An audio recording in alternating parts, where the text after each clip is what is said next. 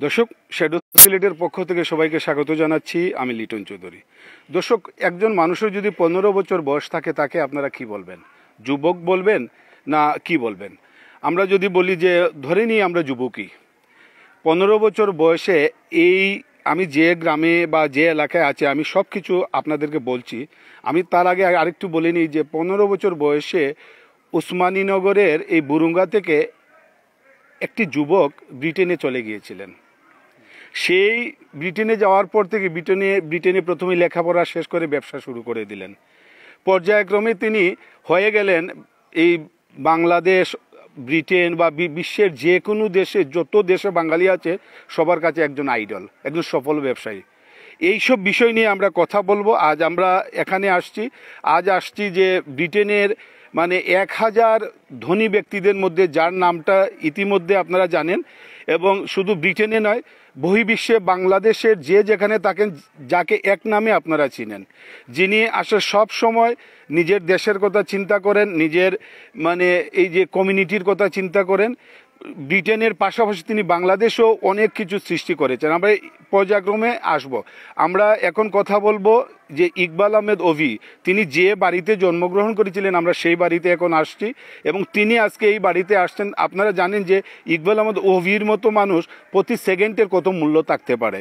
আমরা আজকে তাকে অসংখ্য ধন্যবাদ জানাচ্ছি যে আমরার মতো সাধারণ মানুষদেরকে তিনি আমাদেরকে সময় দিয়েছেন। তারা যেহেতু সময়ের সবসময় সময়টাকে তারা কাজে লাগান। আমরা ইকবাল আহমেদ ওবির কাছে জানতে চাইব তার জীবনের যে বর্ণাঢ্য যে জীবন, সেই জীবনে তার সফলতা। ইকবাল ভাই, আমি প্রথমেই আপনার কাছে জানতে চাইব যে আমরা ইকবাল আহমেদ ওবি একজনকে চিনি জানি, এবং সিলেটের সবাই কিন্তু আপনাকে সবাই চিনে জানে, নাম জানে, আপনার আপনার লাইফ স্টোরি সবাই মোটামুটি জানে। আজকে আপনার মুখ থেকে সিলেটবাসী বা বাংলাদেশের যে যেখানে আছেন পৃথিবীর বিভিন্ন দেশে, আমরা জানি যে সানডের মতো একটা আপনাকে 1000 ধনীর মধ্যে নিয়ে আসছে। তারপর আপনি ব্রিটেনের সব থেকে একজন প্রথম বাঙালি যে আপনি ধনীর মধ্যে চলে গেছেন। এই গ্রাম থেকে গিয়ে আপনি 15 বছর বয়সে এই গ্রাম থেকে আপনি একজন যুবক হিসাবে ব্রিটেনে গিয়েছিলেন। আজকে আপনাকে নিয়ে আমরা সিলেটবাসী সবসময় গৌরব করি। আমরা বলি যে আমাদের একজন ইকবাল আহমেদ ওবি আছেন। তো এই যে এত সফলতা, এই সফলতার পেছনে আপনার শুরুটা কিভাবে হলো, আর এর পেছনে কারণটা কি করেছেন এমন যে এই সফলতায় আসলেন, আর শুরুটা কিভাবে করেছেন যদি একটু বলেন? লিটন ভাই, আপনাকে অশেষ ধন্যবাদ। এত সুন্দর করে আমাকে উপস্থাপনা করেছেন, এবং আপনাকে আমি বলি এই যে জায়গাটা আমি বসে আছি এই বাড়িতেই আমার জন্ম, এই বাড়িতে, এবং আজকে এই অতি মনোরম পরিবেশে আপনি আমাকে ডাকছেন। আমি এখনো বসা আপনার সাথে বলতেছি। আপনি শ্রোতা দর্শকদেরকে আমি আমার আন্তরিক শুভেচ্ছা জানাচ্ছি। আপনার প্রশ্ন তো অত্যন্ত সহজ আমার জন্য, যেহেতু এটা আমার জীবনী।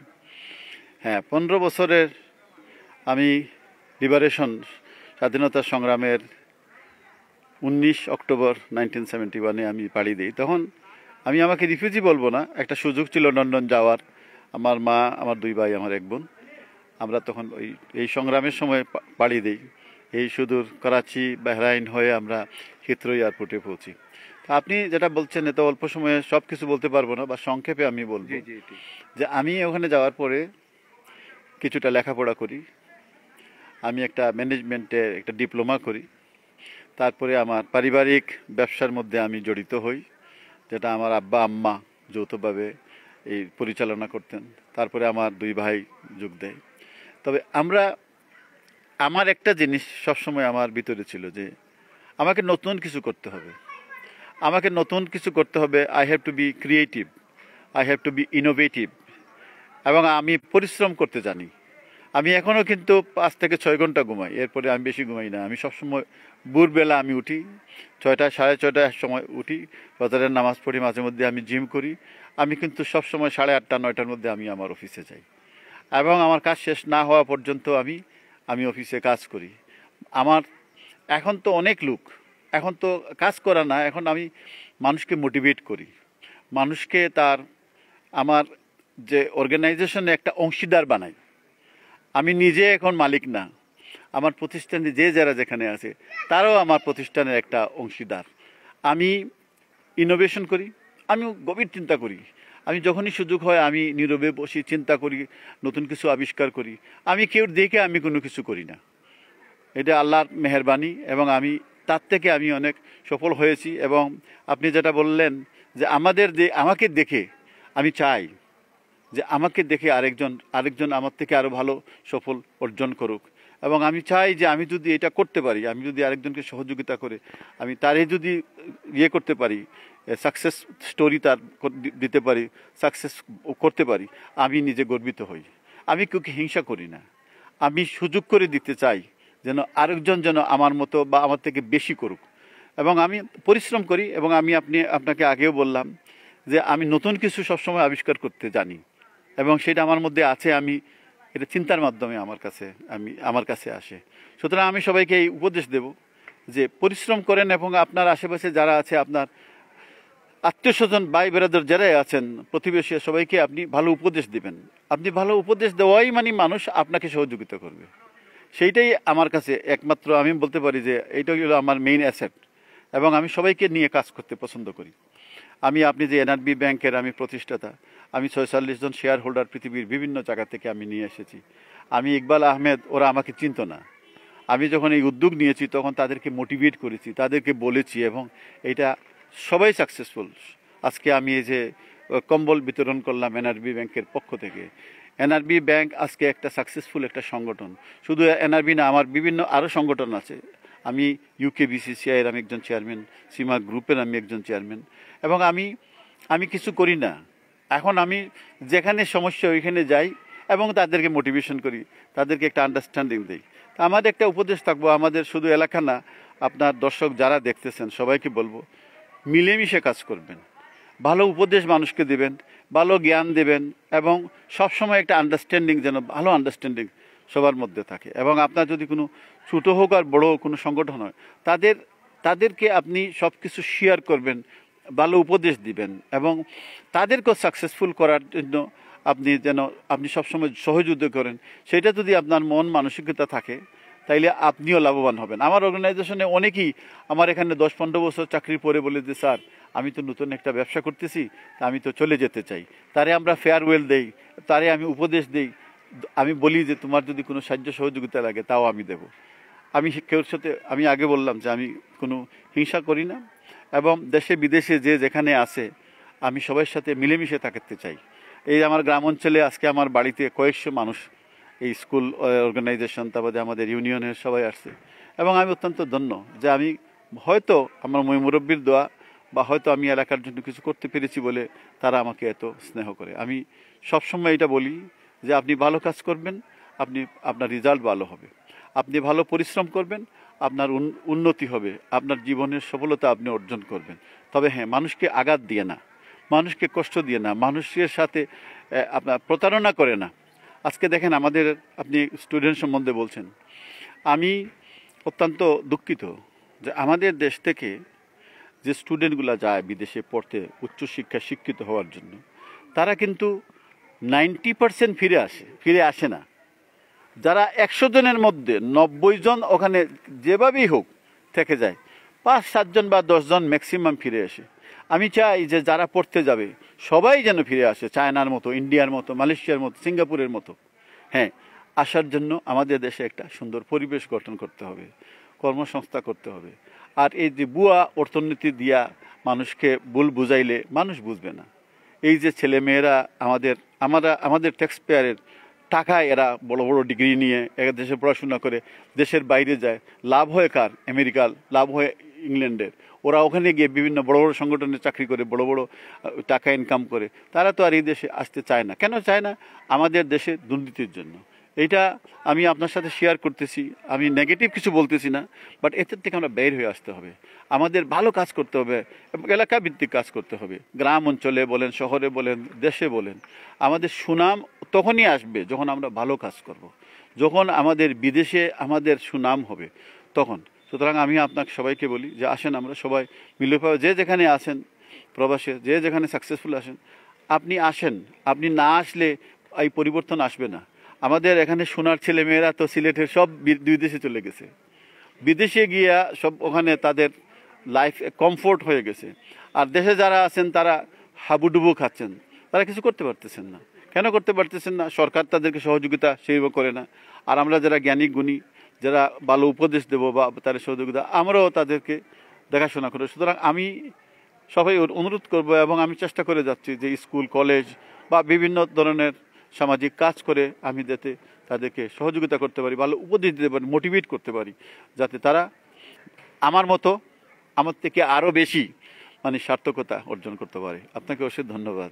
আরেকটি বিষয় আমরা জানি যে ব্রিটেনের অর্থনীতিতে আপনার একটি বিশাল একটি অবদান আছে এবং সেই জন্য আপনি ব্রিটেনের বাণিজ্য মন্ত্রণালয় থেকে আপনি পুরস্কৃত হয়েছেন, কয়েকবার গোল্ড মেডেলও পেয়েছেন এবং বাংলাদেশেও যে আপনি একজন রপ্তানিকারক হিসাবে মাননীয় প্রধানমন্ত্রী শেখ হাসিনার কাছ থেকে আপনি পুরস্কার পেয়েছেন। তো আমরা জানি বাংলাদেশের বেশ কিছু প্রতিষ্ঠান আছে আপনার। বাংলাদেশ দেশে এবং বিদেশে মিলে প্রায় 4,500 মানে কর্মকর্তা কর্মচারী আপনার বিভিন্ন ফ্যাক্টরিতে কাজ করেন। মানে এটা একটা মানে কর্মসংস্থান। আমরা বাংলাদেশে আমরা দেখেছি অনেকেই বিত্তবান আছেন, অনেক প্রতিষ্ঠান আছে, কিন্তু কর্মসংস্থান কেউ করতে পারেন না। কিন্তু আজকে আপনি সিলেট থেকে ব্রিটেনে গিয়ে ব্রিটেনের অর্থনীতির অবদান রাখছেন, ব্রিটেনেও কর্মসংস্থান করছেন, আপনি বাংলাদেশও মানুষের কর্মসংস্থান করছেন। আমরা যদি এইটা বলি যে যারা এই দেশে কাজ আছেন, বিশেষ করে এই তৃতীয় প্রজন্ম যারা আমরা যাকে বলি থার্ড জেনারেশন, আপনাদেরকে দেখে তারা আসলে এখন থার্ড জেনারেশন কিন্তু অনেকেই মানে একটি অনিশ্চয়তার মধ্যে, লেখাপড়া করেছে তো আমি স্টুডেন্ট ভিসায় যাব বা ব্যবসা করব কি করব না, ব্যবসার লস হবে কিনা, এই যে একটা মানে তৃতীয় প্রজন্মের একটা দুশ্চিন্তা, সেটা কিভাবে মানে একটু মানে তারা দুশ্চিন্তা মুক্ত হতে পারে আপনাদের মতো এই যে মানে সাকসেসফুল মানুষদের কথা শুনে যদি একটু বলেন। Thank you. আপনার এটা খুব কঠিন প্রশ্ন, যদিও আমি চেষ্টা করব আপনার প্রশ্নের উত্তর দিতে। তবে আমি বলবো যে আপনি যদি ব্যবসা করেন, বাংলাদেশে ব্যবসার অনেক সুযোগ রয়েছে। হ্যাঁ, নতুন নতুন কোনো ব্যবসা করতে হবে এবং মডার্ন কিছু, নিত্য নতুন কিছু জিনিস আপনাকে আবিষ্কার করতে হবে। এখানে আইটির অনেক রয়ে গেছে। আপনি আইটি সম্বন্ধে পড়তে পারেন, আপনি ইঞ্জিনিয়ারিং সম্বন্ধে পড়তে পারেন, আপনি বিভিন্ন ধরনের ব্যবসার ক্ষেত্রে আপনি কাজ করতে পারেন। যেমন আপনি যদি আপনার যদি একটা উদ্দেশ্য থাকে আপনি ওই ধরনের ব্যবসা করবেন, আমি বলবো যে ওই ধরনের ব্যবসার কোনো ছোট বা মাঝারি আকারের প্রতিষ্ঠানে আপনি চাকরি করবেন, চাকরি করে আপনি জ্ঞান অর্জন করবেন। মাঝারি আকারের ব্যবসায় আপনি যদি কাজ করেন, চাকরি নেন, এখান থেকে আপনার অনেক কিছু শেখার আছে। আপনি বিভিন্ন জায়গার থেকে বিভিন্ন ধরনের কৌশল আপনি শিখতে পারবেন এবং তারপরে এসে আপনি হয়তো যদি এখানে না পারেন, আপনি আরও 10 জনকে, যেমন আমি এনআরবি ব্যাংক স্থাপিত করেছি 46 জনকে নিয়ে, আপনি আরও 5-7 জনকে মিলে আপনি একটা ব্যবসা শুরু করেন এবং ব্যবসা শুরু করে আপনি লস করলে কিন্তু আপনি হবেন না, আপনি ফেইলিয়ার মনে করবেন না। প্রায় সময় লস করলে কিন্তু এখান থেকে ফেল হইলে কিন্তু এখান থেকে শিক্ষার আপনি আমার জীবনে অনেক ফেইলিয়ার আমি হয়েছে, জীবনে অনেক প্রজেক্টে ফেলিয়ার হয়েছি, তারপরে আমি উঠে দাঁড়াইছি। আমি আবার যখন উঠে দাঁড়াই তখন আবার স্ট্রং হয়ে আমি দাঁড়াই। সুতরাং এটা হলো ব্যবসার ক্ষেত্রে। আর আপনি চাকরির ব্যাপারে যদি আমি বলি, চাকরি তো বাংলাদেশে পাওয়া অত সহজ না। তো আপনাকে চাকরি করতে হলে আপনাকে ওই ধরনের সুশিক্ষিত হইতে হবে, আপনি যদি ওইরকম রেজাল্ট করতে হবে, ওইখানেও আপনার পরিশ্রম লাগবে। আপনি দিন রাত পরিশ্রম করে আপনার সেই ধরনের রেজাল্ট আপনাকে অর্জন করতে হবে। আপনি যদি ভালো রেজাল্ট না পান, তাহলে আমি যখন আপনার ইন্টারভিউ নেব তখন আমি জিজ্ঞাসা করব, আমি দেখব আপনার রেজাল্ট ভালো না, আপনার শিক্ষাগত যোগ্যতা ঠিক আছে কিন্তু আপনার কোনো ট্রেনিং নাই।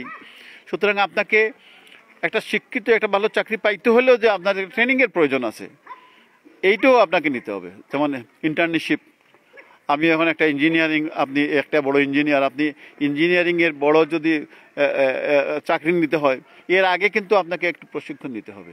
সুতরাং না, এই জিনিসগুলো আপনাকে খেয়াল রাখতে হবে। তবে আমি বলবো ব্যবসার উপরে কিছু নাই। আমি সবাইকে অনুরোধ করব, বিশেষ করে বাংলাদেশে আপনি কুটির শিল্প বলেন আর যে ধরনের আপনি বাণিজ্য শিল্প ব্যবসা বলেন, এখানে অনেক অপরচুনিটি আছে। আরে আপনি যদি দোকানদারিও করেন, একটা অনলাইন ব্যবসাও আপনি শুরু করেন, এখানে মুনাফা আছে, কিন্তু আপনাকে সুন্দর এবং সুষ্ঠুভাবে করতে হবে। আপনি অনেস্ট ওয়েতে, ট্রান্সপারেন্ট ওয়েতে আপনি ব্যবসা শুরু করেন, আপনি সফল হবেন। সুতরাং আমি বলবো যে ব্যবসা দেশে বিদেশে যে যেখানে আছেন, ব্যবসার মধ্যে ফজিলত বেশি। আমি বলবো না যে এখন আপনি সবাই ব্যবসা করেন, বাট চেষ্টা করবেন যদি ব্যবসা করতে পারেন আপনি পড়াশোনার মাধ্যমে কিন্তু ব্যবসা হয় আমি কিন্তু পড়াশোনার মাধ্যমেও আমি ব্যবসা শুরু করছি আমি ওদিকে পড়াশোনাও করছি এদিকে আমি ব্যবসাও করছি সুতরাং আপনার মনের মধ্যে এই ভিশনটা তৈরি করতে হবে যে আমি একটা সিভিল সার্ভেন্ট হব না আমি একটা এই ফাইন্যান্সের একটা স্টক ব্রোকার হব বা আমি একটা বড় ব্যাংকার হব এটাকে আপনার আর্লি এইজেই পড়াশোনার মাধ্যমে সময়ই আপনাকে এটা সিদ্ধান্ত নিতে হবে আর ব্যবসা করতে হলেও আর্লি এজে আপনাকে ব্যবসা শুরু করতে হবে ছোটো ব্যবসা হোক কোনো অসুবিধা নাই আপনি একটা ম্যাগাজিন বানান একটা ম্যাগাজিন পাবলিশ করেন ওইটা করতে পয়সা লাগান নিজেই যদি আপনি ভালো স্টুডেন্ট হন আপনি নিজেই করতে পারবেন আমি একটা উদাহরণ দেই রিচার্ড ব্রানসন পৃথিবীর মধ্যে অন্যতম একজন এন্টারপ্রেনার উনি কিন্তু ওই কলেজের মধ্যে ম্যাগাজিন বানাইয়া ম্যাগাজিন বিক্রি করে উনি ক্যাপিটাল সংগ্রহ করছেন সুতরাং আমার এটাই উপদেশ থাকবে যে আপনি আপনার নিজের ভিতরে ওই জিনিসটা ওই সিড বা ওই বিচি যেটা আমরা বলি যে ওইটা আপনি গাড়েন যে আপনি কী হবেন জীবনে আপনি কোন ডাইরেকশনে যাবেন এবং সেই ডাইরেকশন ছাড়বেন না ফেল হলেও আপনি ছাড়বেন না বারবার যতবার আপনি যাবেন ততবার আপনি স্ট্রং হয়ে দাঁড়াবেন সুতরাং আমার এইটাই আমি আমার মানে তৃতীয় প্রজন্ম যেটা আপনি বললেন তাদের প্রতি আমার এই উপদেশ আরেকটি বিষয় যে আমরা জানি যে এই যে সানডে টাইমসের তালিকায় নিজের নাম থাকা এবং যখন আপনি দেখলেন যে সানডে টাইমসের আপনি 1000 ধনীদের মধ্যে একজন সানডে টাইমস আমরা বিশাল কিছু কিন্তু সানডে টাইমস তো সানডে টাইমসে যখন আপনার নামটা আপনি দেখলেন তখন আপনার মানে কি মনে হয়েছিল এই প্রতিক্রিয়াটা একটু জানতে চাচ্ছি আচ্ছা ওইটা নিয়ে আমি আমার পরিচয় দিতে চাই না সব কোনো জায়গায় আর আসলে যে সেই পরিমাণ আমার কাছে ছিল আমি সঠিক মনে হয় তা না বাট এটা একটা কোম্পানি বা অথবা একটা পার্সোনাল অ্যাসেটের উপরে একটা তাকে ক্যালকুলেশন করে সেই ক্যালকুলেশন হয়তো ভ্যালু হইতে পারে not in terms of cash এটা টোটাল তবে আমি যেটা বলবো সেটা হলো আমার যত ব্যবসা যেখানে আছে ট্রান্সপারেন্ট আমরা ঠিকমতো ট্যাক্স দেই VAT দেই এবং আমি কোনো দিনই কোনো টাকা গুনি নাই আমার সব অ্যাকাউন্ট ডিপার্টমেন্ট দেখে এবং তারা একবারে ডিক্লেয়ার এবং একবারে ট্রান্সপারেন্ট সোজা কথা সুতরাং ওখান থেকে তারা হয়তো আমার কোম্পানি বা আমার পার্সোনাল অ্যাসেটের উপরে একটা ভ্যালুয়েশন করে এটা হয়তো সঠিক ছিল না আর ওইটা নিয়ে যে প্রতিক্রিয়া আমার মধ্যে কোনো কিছু আসে নাই আমি আমার লোকাল একটা বিশাল বড় সেন্সবেরিতে আমি শপিং করতে গেছি তখনই আমি একটা সানডে টাইমস নিয়ে তখন আমি পাতা দেখতে গিয়ে দেখলাম যে আমার নামও এখানে আছে তখন আমার কিছু বন্ধুবান্ধব ইংল্যান্ডের কিছু বন্ধুবান্ধব আছে অনেকে হয়তো লিটন ভাই আপনিও চিনেন এরা আমাকে SMS করা শুরু করছে প্রেস ক্লাব থেকে শুরু করছে যে ইকবাল ভাই কংগ্রেচুলেশন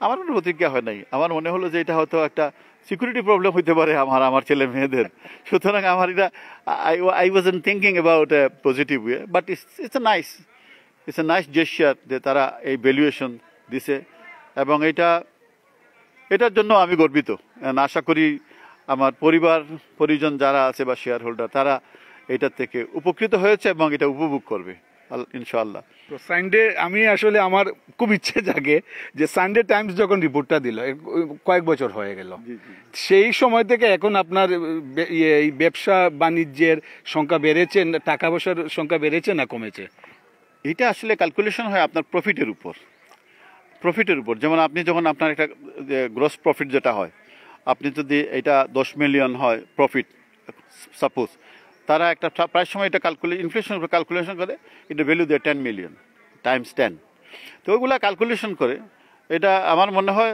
না আলহামদুলিল্লাহ কমে নাই বাড়ছে কত বাড়ছে সেটা বলতে জানি না বাট কমে নাই আলহামদুলিল্লাহ আল্লাহ তাআলা এটার উপরে আমার অনেক বরকত দিয়েছেন এবং আমি অনেক লাভবান হয়েছি এবং হচ্ছি এখন তো আমাদের নতুন প্রজন্ম আমার ছেলে আমার বাচ্চিজা তারপরে আমার মেয়ে এরাই দেখতেছে এবং এইটাকে গ্রো করতেছে তবে একটা জিনিস আপনাকে বলি লিটন ভাই আপনার এই ইয়ের মাধ্যমে যে সেকেন্ড জেনারেশনকে আপনার ওয়েলথ হ্যান্ড ওভার করা ইটস ডিফিকাল্ট এবং আমি সবাইকে বলবো যারা দেখতেছেন যদি নতুন প্রজন্ম হয় যে আপনাদের যে ইনহেরিটেড ওয়েলথ যেটা আপনি আপনার বাপের কাছ থেকে বা ফ্যামিলির কাছ থেকে পেয়েছেন চেষ্টা করবেন এটাকে ধরে রাখার এইটাকে বড় করার make that wealth grow even bigger এটাকে নষ্ট করবেন না কেন এটা আর্ন করা এত সহজ না এবং এটা যারা আর্ন করেছে যেমন আমি আর্ন করেছি বা আমার বাবা যেটা আর্ন করে দিয়ে গেছেন অনেক পরিশ্রমের বিনিময়।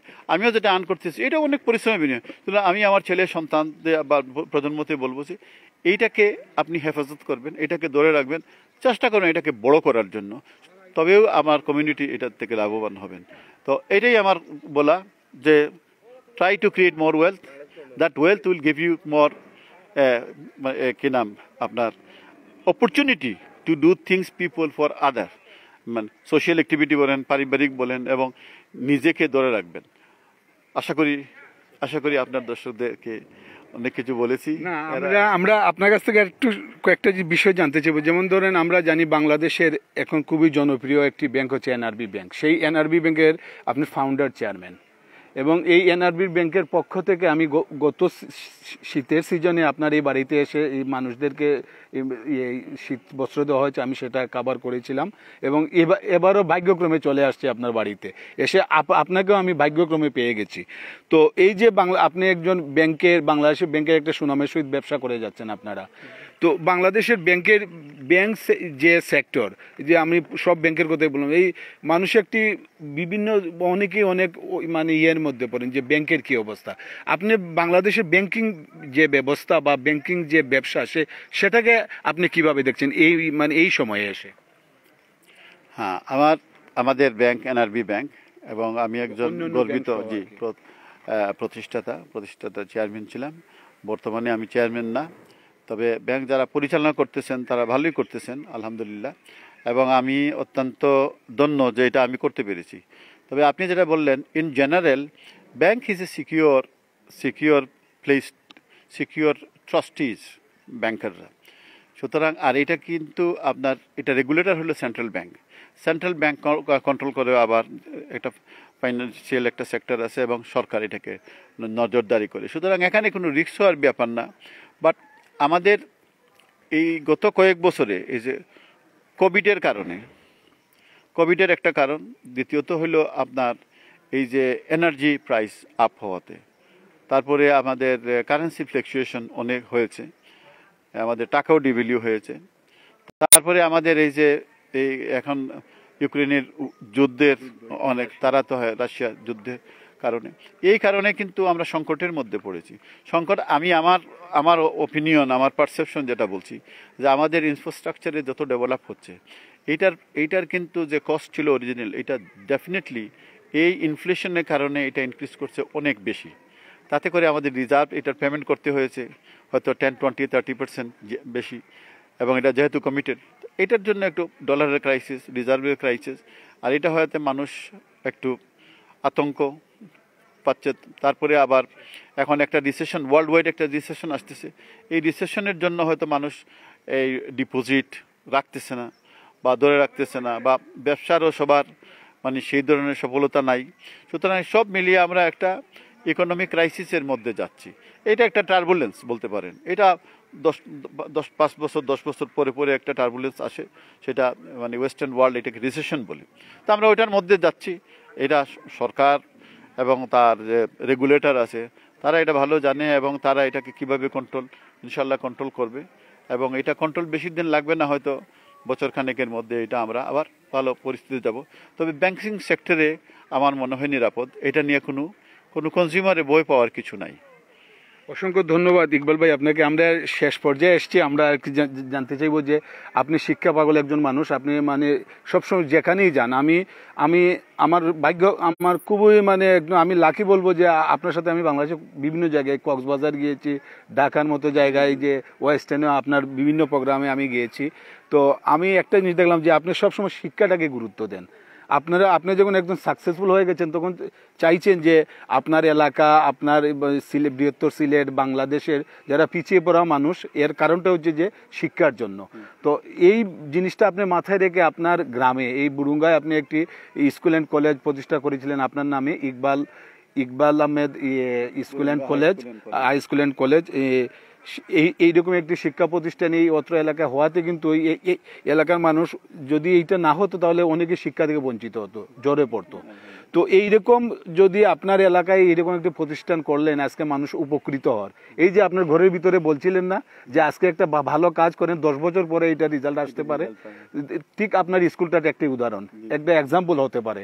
তখন আপনি এই Iqbal Ahmed high school and college যখন সৃষ্টি করেছেন, আপনি তখন ভাবছিলেন না যে এই এলাকার শিক্ষার এত পরিবর্তন হবে।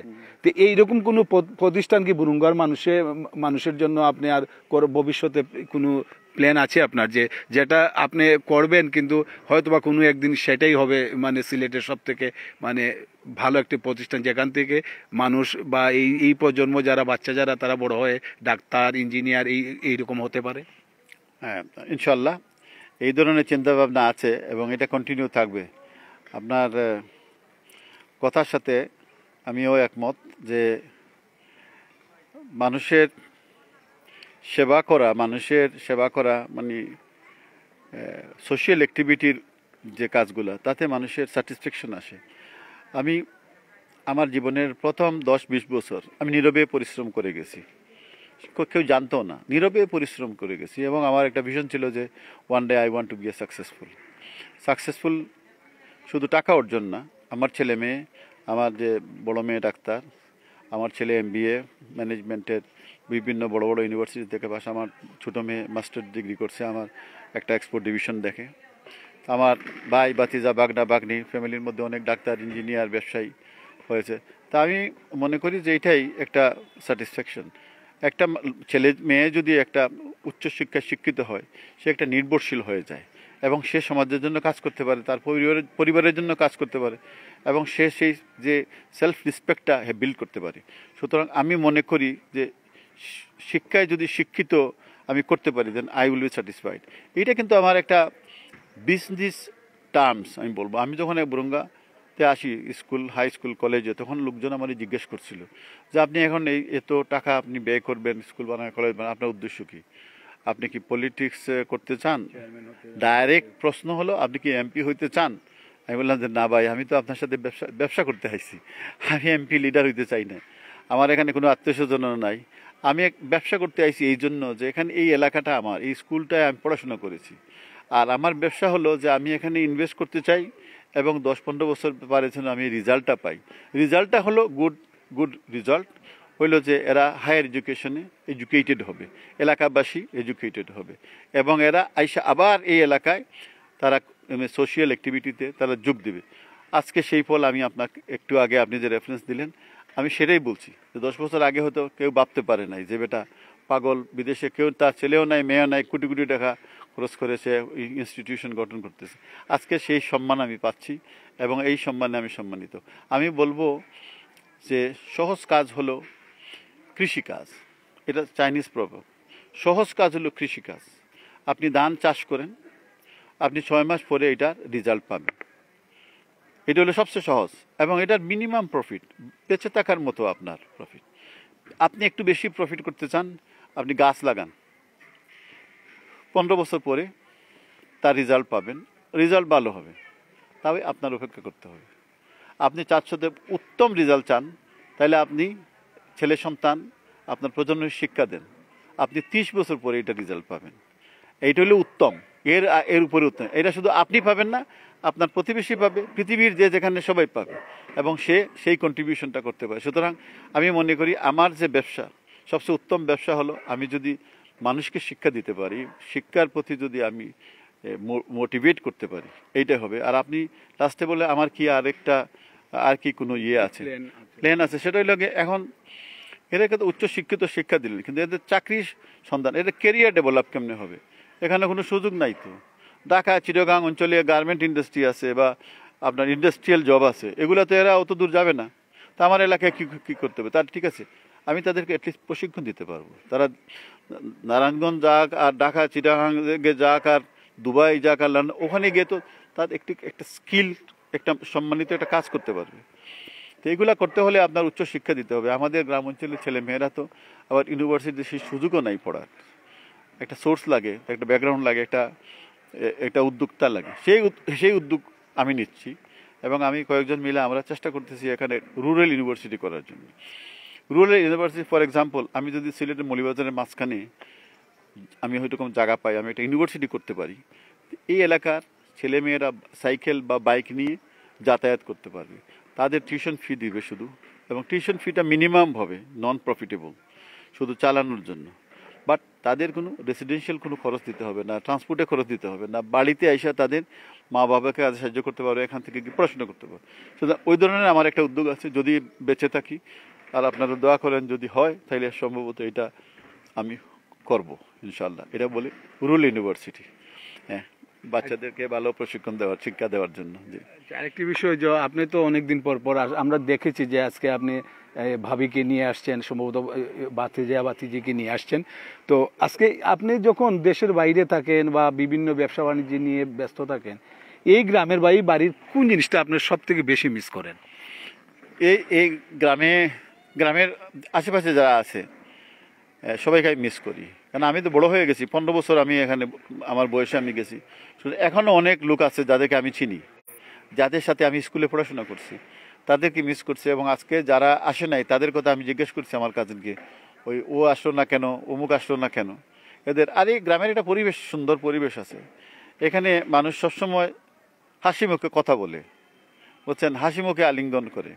এইটাই, আপনি বাইরে গেলে, ঢাকা শহরে গেলে হয়তো আপনাকে মাঝে মধ্যে দেখেও দেখবে না, হ্যাঁ হ্যাঁ, যান্ত্রিক।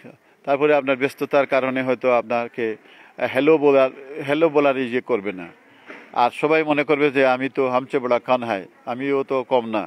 কিন্তু গ্রাম অঞ্চলে এই সহজ সরল মানুষ যারা আসে, তাদের মেলামেশা করতে আমার খুব আনন্দ পাই, এবং আমার কাছে খুব ভালো লাগে। মানে তাদেরকে, মানে তারা আমাকে একজন আপনজন হিসাবে নেয়, আমিও তো সেইভাবে নেই। ইকবাল ভাই, আমি শেষ প্রশ্নটা আপনাকে করব, এবং আমরা আপনার অনেক মূল্যবান সময় নষ্ট করছি।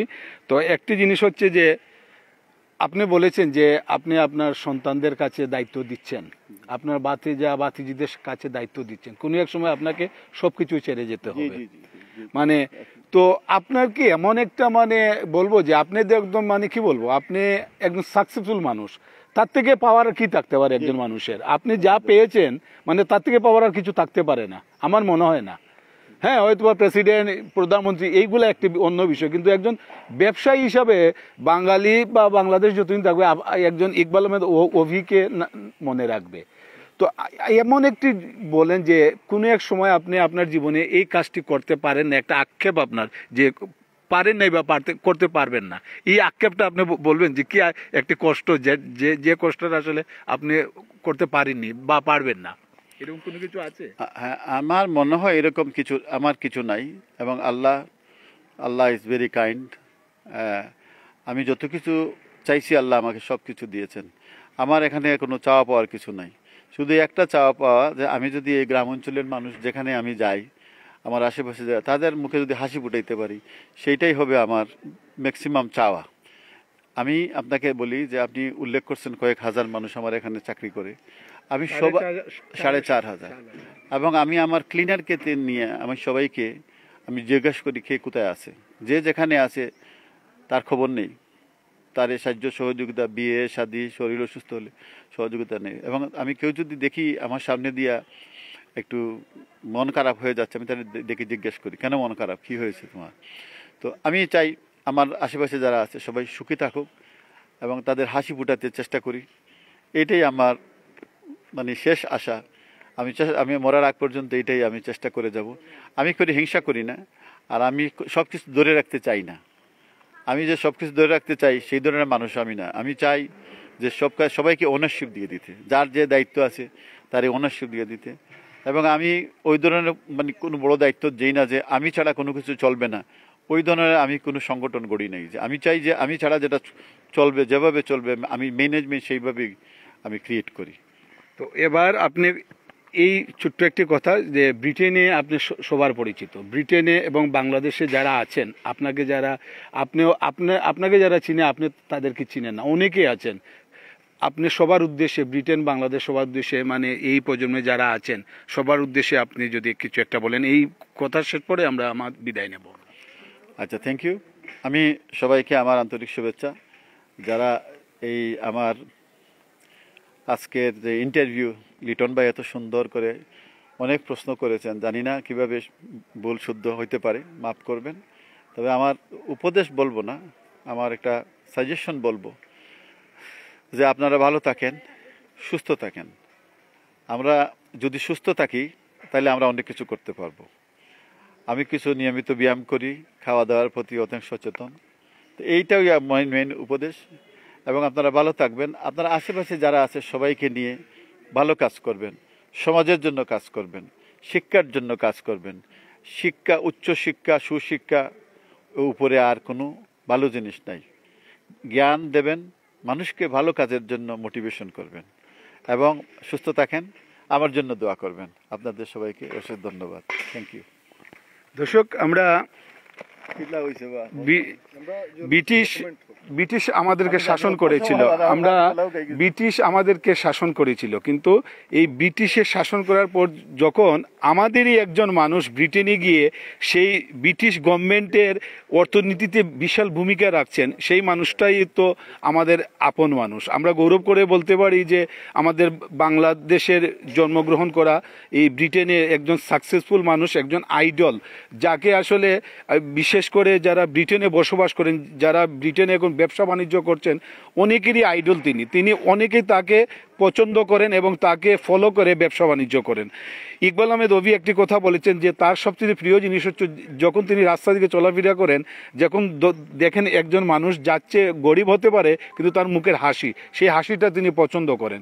তো এইরকম সাকসেসফুল একজন মানুষকে যারা অনুসরণ করেন তাদের মানে সফলতা অনিবার্য। আমরা চাইবো যে ইকবাল আহমেদ ওবি যে রাস্তা দিকে গেছেন, আমাদের ভবিষ্যৎ প্রজন্ম সেই রাস্তা দিকে গিয়ে মানে সফল হবেন এবং আমাদের দেশে এবং বিদেশে আমাদের ওই ইকবাল আহমেদ ওবির মতো সুনাম বয়ে আনবেন। সবাই ভালো থাকবেন, সুস্থ থাকবেন, নিরাপদে থাকবেন এবং ভালো কাজ যারা করে তাদেরকে সহযোগিতা করবেন।